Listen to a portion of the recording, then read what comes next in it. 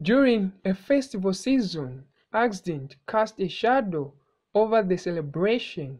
Increased traffic, distracted driving, and sometimes reckless behavior contribute to a rise in unfortunate incidents.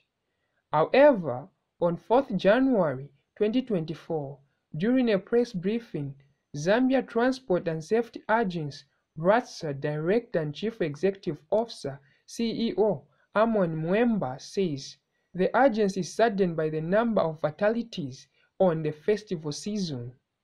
However, is saddened by the number of fatalities recorded over the festive season.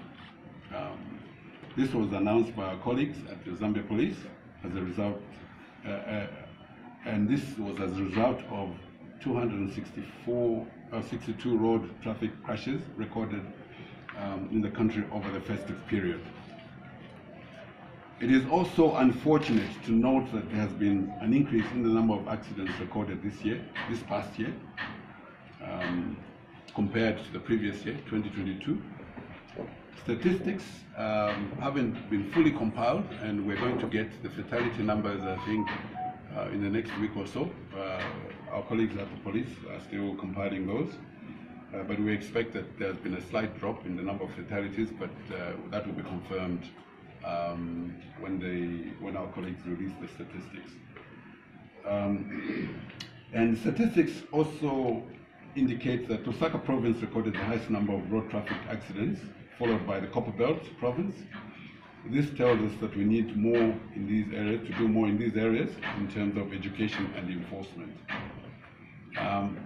One of the other issues that obviously hasn't been emphasized on is the state of our infrastructure. For example, the state of the road from here to Ndola, for those of you that have driven there recently, it's not that great, and on that stretch we get a lot of road traffic crashes. So our colleagues at the RDA are obviously looking into that. The contract for a new road along on that route has already been procured, so we're looking forward to the start of construction sometime this year. Controller of Government Transport, Bristol Ngoma, this is what he had to say. So far, we actually enhance our collaboration with institutions like RATSA, Road Transport and Safety Agency, and other stakeholders in the management of vehicles on our public roads. This is going to increase our presence because government drivers or government vehicles are also using the public roads with other road users from the general public.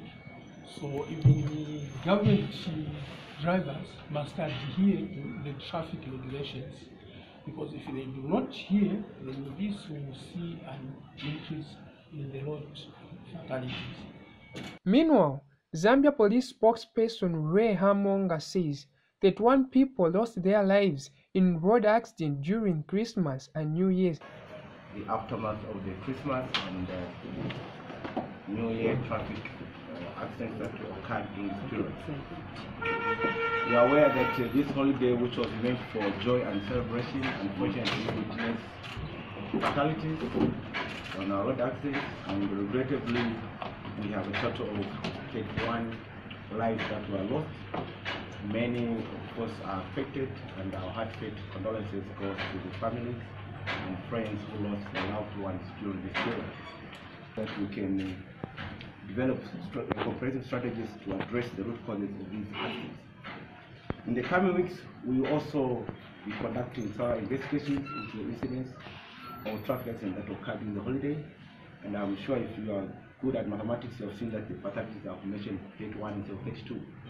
One of the accidents that was reported as a car accident that is involving a 15-year-old person who was driving a motor vehicle at Manda Hill actually has now turned out to be a murder case, because when we institute investigations, it has now it's not classified as, it doesn't qualify to be classified as a traffic accident. So that person. Vincent Kalunga reporting for Movie TV News in Lusaka.